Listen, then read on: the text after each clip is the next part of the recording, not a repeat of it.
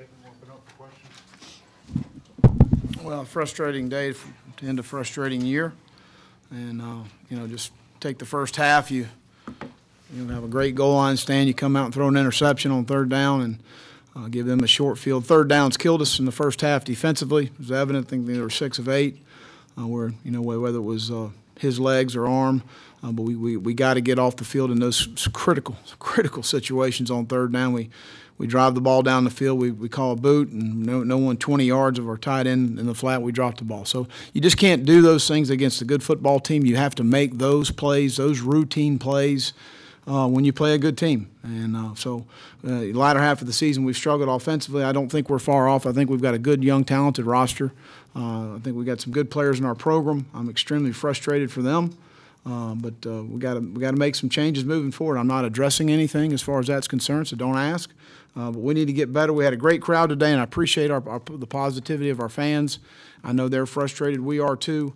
But we will be better moving forward, and looking forward to getting started recruiting tomorrow. So I'll open up for any questions. Raise your hand and get a microphone to you, David.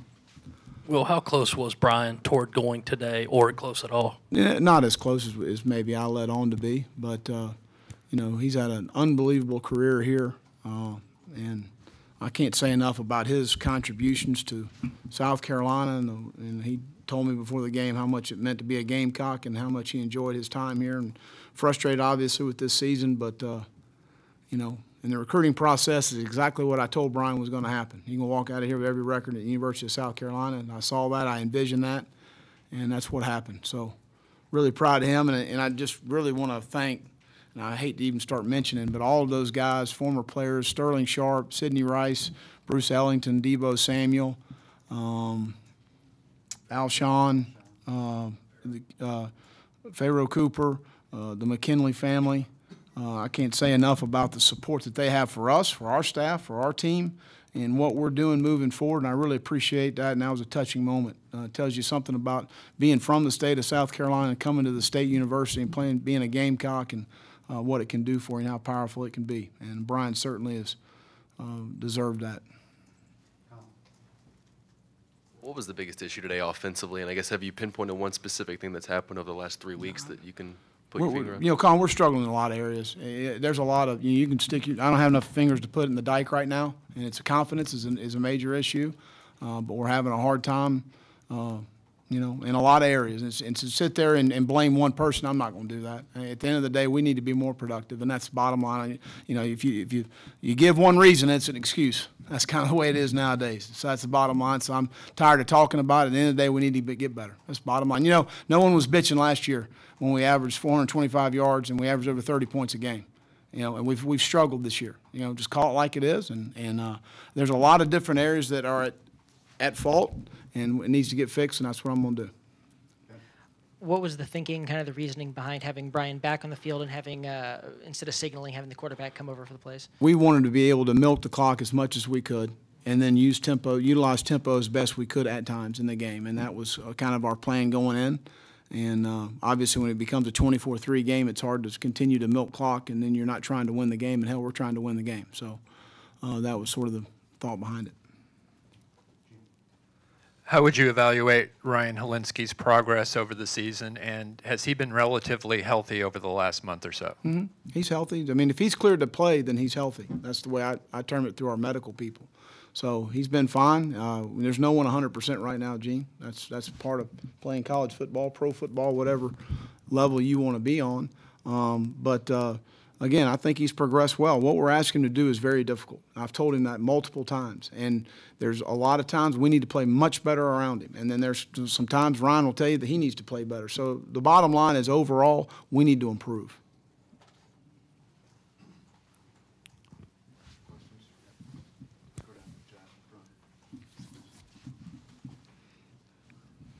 You say that you're close. What gives you the feeling that you're close? What do you see that makes you think you're close?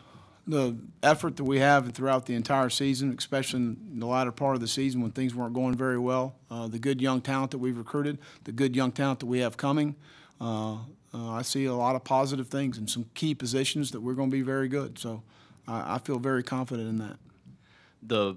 the locker room today, specifically the guys who are coming back, what was their mood? How do they feel about They're things, you hurting. think? I mean, there's no doubt. That's another good sign.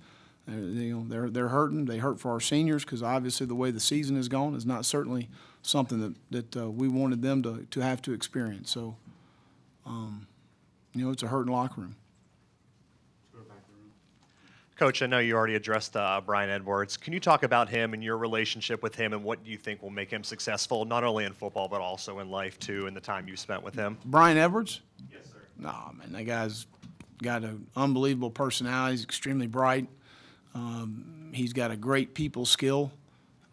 People gravitate to him. They want to be around him. They want to be a part of what he's doing. He's got a tremendous work ethic. John and Michelle, his parents, are awesome people and raised him right. And I just think he has so much going for him outside of being a good football player, which he's a really good player. And I think people are going to start to see as he moves through this evaluation process and the Senior Bowl and the Combine and the different things he's about to go through, the more and more you're around him, the more and more you want him to be a part of your organization.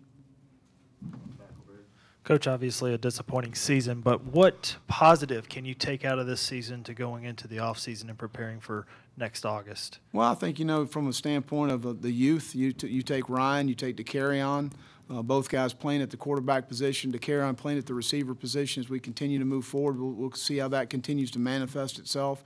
Ja'Kai Moore and Jalen Nichols, two young players that played extremely well on the offensive line and should get 4 out of the 5 back on the offensive line. Nick Muse is a guy that was a great addition to our football team. And really at receiver, Chavis Dawkins and Brian. Of course, Brian's a huge loss, but you got Xavier Leggett, a young player that continued to develop as the season went. You got Shy back in the slot. We need some young running backs to come in and they're ready to play. But, Kevin Harris and Deshaun Fenwick did some nice things for us. You got Parker White back as a kicker. We need to replace Joe, obviously, at the punter position. And really, on defense, you lose Javon. TJ's been a 3-year starter, and Dennis Warnham. And past that, we got everybody back. So we've recruited well. We've got good players at the position that have all got a lot of experience. Defensively, Jamie Robinson had a really good year. John Dixon played well for us at corner. Jamar Brown's going to be a really good linebacker for us moving forward. Zach Pickens is a really good player inside. Joe Anderson is an end. So we've got some good players in the program that have all gotten some valuable experience, some quicker than we wanted to have happen for them. But it is what it is. You mentioned kind of hitting the road for recruiting coming up right now, but when does sort of your self-evaluation process going forward in the early part of the offseason, when does that kind of begin? As far as the season's concerned? As far as looking back at kind of what you've done, what you kind of have going forward, that kind of stuff? Well, there's a different evaluation from your staff, from the players, from scheme standpoint. Obviously, from scheme standpoint, you got to watch the film to evaluate those sort of things, but you're constantly evaluating everything in your organization. Did Brian call plays offensively today? Mm-hmm. What was kind of the game plan going in? How did y'all think y'all would be able to move the football on them? We felt like they're not as big as they've been up front. We felt like we could get some things in the gap schemes up front as far as some of the zone schemes, collecting them. We felt like in order for us to have had success today, we needed to run the football, and we needed to be hard-headed about trying to run the football. And then with that being said, try and take some shots down the field, which we did, and we missed. Call it like it is. Good call in the 3rd and 1 situation. We leaked Markway through the line on the 3rd and 1. But we needed to hit more shots and be more stable in the run game, stay on the field more on 3rd down. But that's what I've been saying for a while now. Will, you mentioned that confidence is a problem now. Were you talking specifically about Ryan or the team in general? And how do you instill confidence or work on confidence in between now and when you play another game? Well, I think when you get into your off-season program, if you continue to work hard in the weight room, you continue to work hard as far as film work is concerned. For young players especially, the game continues to slow down for them. When you get stronger, when you get faster, when you get quicker in the weight room, you're obviously going to create more confidence for yourself as a player as far as those things are concerned, and that's what you can do in the off-season program. And then as you move into spring ball, you want to have success on the field.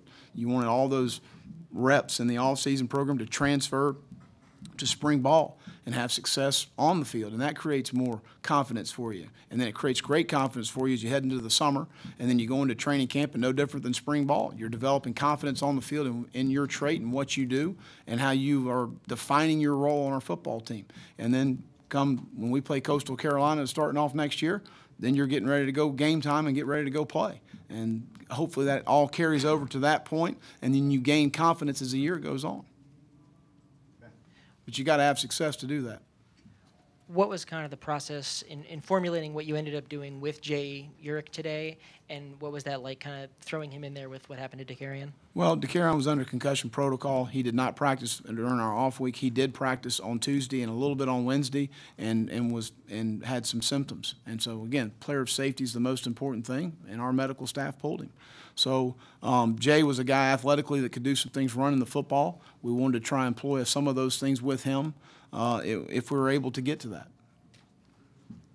Coach, you alluded to the idea that you needed to make some changes, whatever those proved to be. Do you feel like you need to make radical changes with your scheme, or is it more that you think you need to tweak things? No, I think we need to tweak some things, you know, as far as Heath, how we're looking at him, and you know, I think that I don't want to expound much past that right now.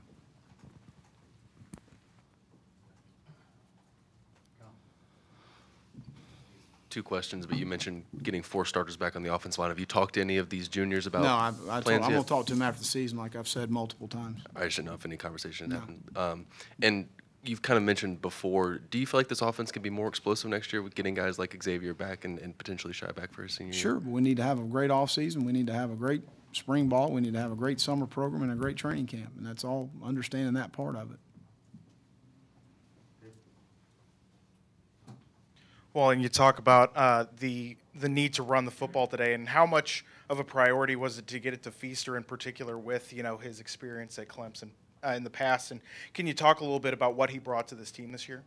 Well, Tavion's been outstanding. He's been a model citizen. He's extremely bright. He's a really good player. He's been a huge addition to our program in 1 year. He's been a huge positive impact in everything we've asked him to do. I've told him about 3 or 4 months ago, I wish he was an underclassman. I wish we had another year with him.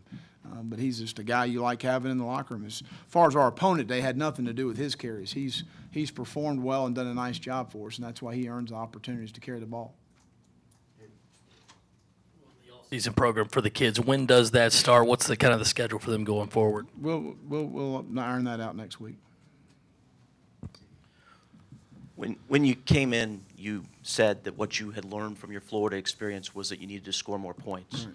For you personally, just to have a year like this where you only score 1 touchdown in the last 3 games, don't break 27 against anybody that's an FBS team, how frustrating for you on a personal level is it to be there? It's extremely frustrating, you know. And again, last year was more what we need to be when we averaged over 30 points, which has only happened 5 times in the last 15 years here at the University of South Carolina, and averaging over 400 yards only 3 times in 15 years here, who had probably the greatest play caller in college football history, Steve Spurrier, in those 15 years, right or wrong. You agree or disagree? And we had a great year, and that's more what we need to be. And we just didn't manifest itself to that. You know, I can list some issues that I think were probably contributing to that, but that's called excuses, and I'm not going to make excuses. Bottom line is we weren't productive enough, and we need to get better, and we will. Take 2 more up there and then Phil.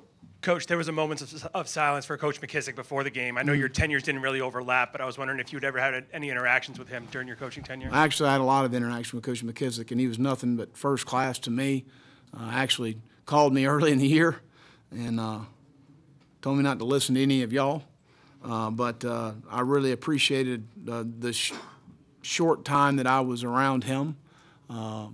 He's the greatest coach of all time. You are what your record is. He's won more games than anybody, 621. And I appreciated the time I had with him. Will, what kind of sign of hope can you give to your fans who just see the divide between your program and Clemson getting larger as you could compare the 2 teams like out there? Well, you know, Phil, that's all in the eye of the beholder, you know, in my opinion. We've had more success than any staff in its first 3 years at the University of South Carolina. We've won as many games in the Southeastern Conference as any staff at the University of South Carolina. And I'm not happy with that, but I am just saying that there is some positive progress for us to at least latch on to. We went to more bowl games in our first 3 years than any staff in its first 3 years at the University of South Carolina. And as I said earlier, we have a really good young roster coming back, and obviously, do we need to address some things in our program? Yes, we will. And moving forward, and I look forward to having a long tenure here at the University of South Carolina and coaching here for a long time and getting this thing turned. And that's what, you know, I look forward to the opportunity and the challenge. Have a great day.